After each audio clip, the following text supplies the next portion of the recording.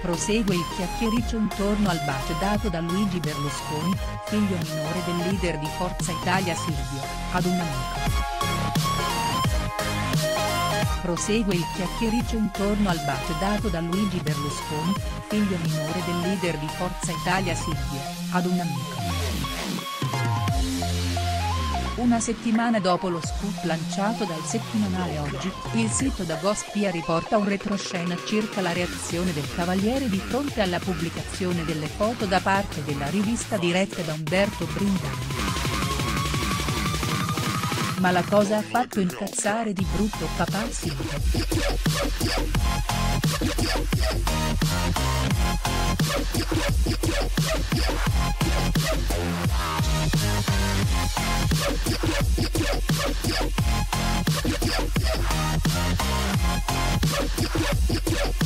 Pare che abbia addirittura telefonato a Veronica Lario, l'ex moglie, MDR, con la quale non si parlava da 4 mesi.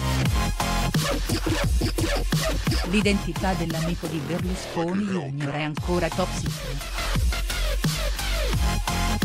Il bacio rubato, fugace, ma ben stampato sulle labbra, è stato immortalato sul confine di Villa Certosa, la lussuosa residenza sarda in cui la famiglia Berlusconi è solita trascorrere il suo buon ritiro estivo.